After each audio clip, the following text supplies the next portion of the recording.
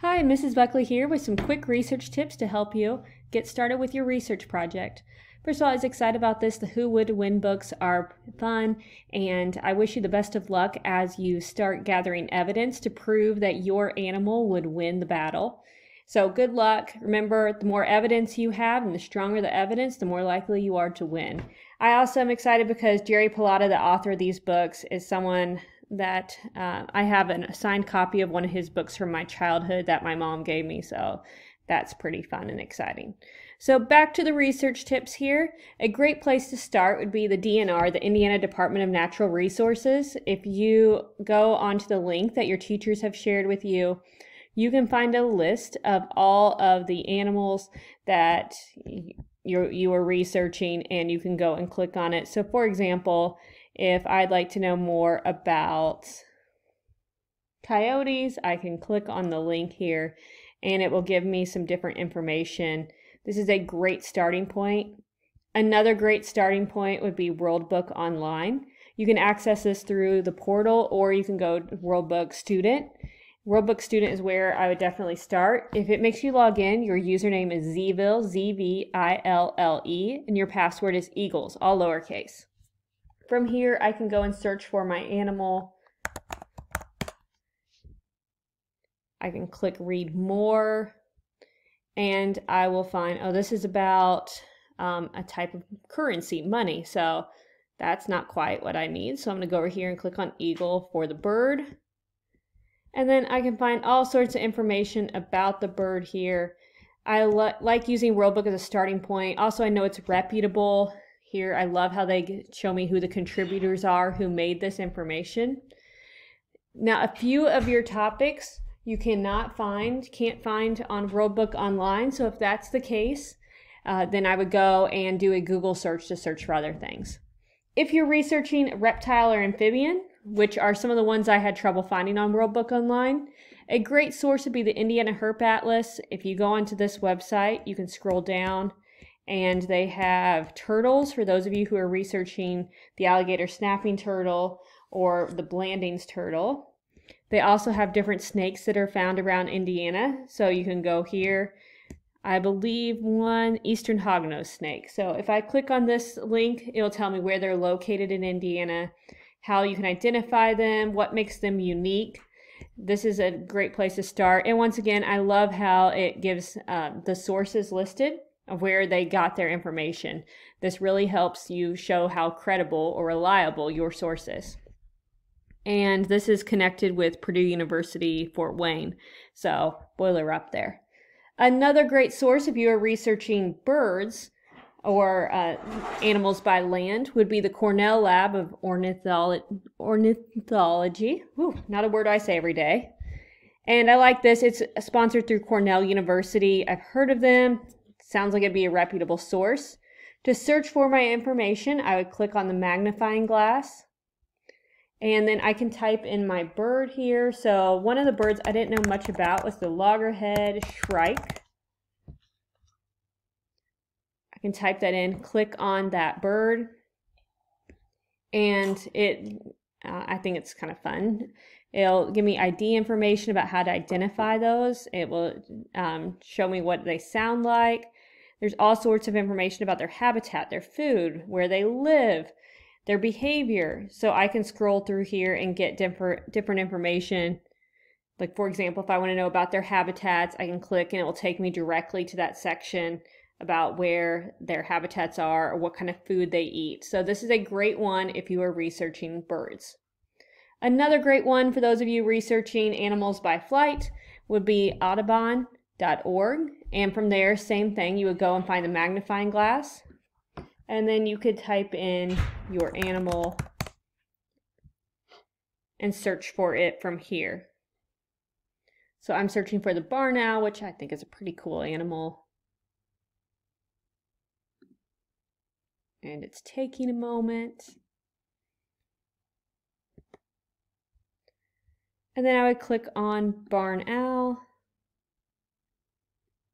And as I scroll down, I have all sorts of information about the barn owl that I can look at through here. So this is a great place, another great place to go if you're researching a bird. Another one is if you just have to go to Google or go to a different other search engine. And remember, Google is a type of search engine that helps you find your source. And from here, I would start general and then I can narrow my topic down. For example, if I am researching the gray fox, I might type in gray fox to begin with. I might find some that look like they're going to be helpful. I don't have to click on the very first thing I see. I go to this website and I see, okay, PBS, I've heard of PBS.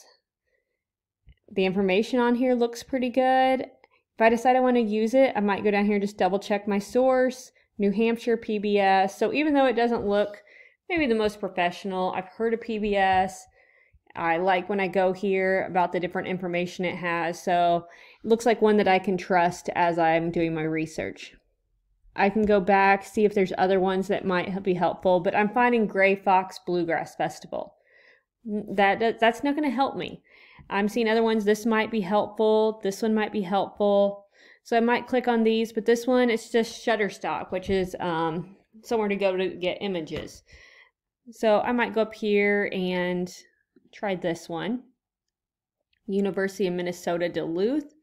So another one that's a .edu site. If I look up here at the URL,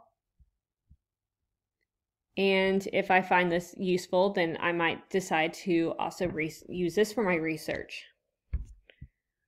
I can also go back and I might narrow my search down so I get better results. I might type in predator. This one is another .edu one. I might click on this one. It looks like I'm finding some great information. I love how they list their sources here as well, even though this one's from 1944. Just a little old there.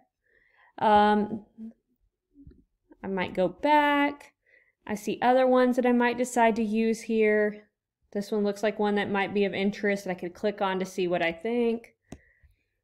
Here's one. Here's an example of one where I looked and it looked good when I first started looking at it, but then I noticed all these ads popping up, which isn't always terrible, but as I was also going through, I want to know, okay, who exactly made this website?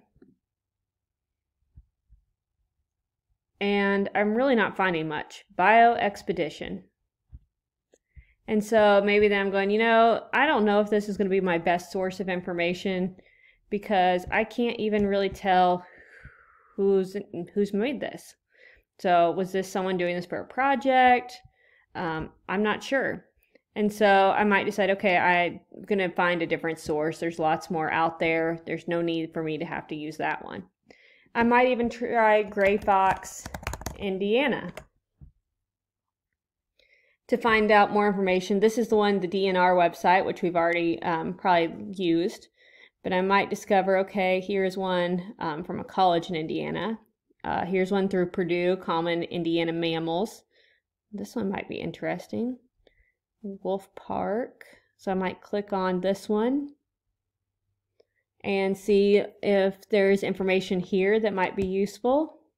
Ooh, this actually could be another great source here as I look. It has many of your different animals on here covered. For example, I see the bobcat, which I know is definitely on your list. And so I can start to look through here, and it told me what pages different things are on. So this one actually ended up being pretty useful. There's one page about each of those animals listed in the table of contents. And so if I go back up here and I'm looking for the gray fox, page 27, I could scroll down and look for that. I love how they include their sources of information as well, and always a great sign. So anyway, those are some quick tips. If you need some help with your research, don't hesitate to contact me. You can reach me by email, kbuckley@zcs.k12.in.us, and I'd be happy to help you. All right, best of luck, and may you come up with lots of evidence to support that your animal would win. Have a great day.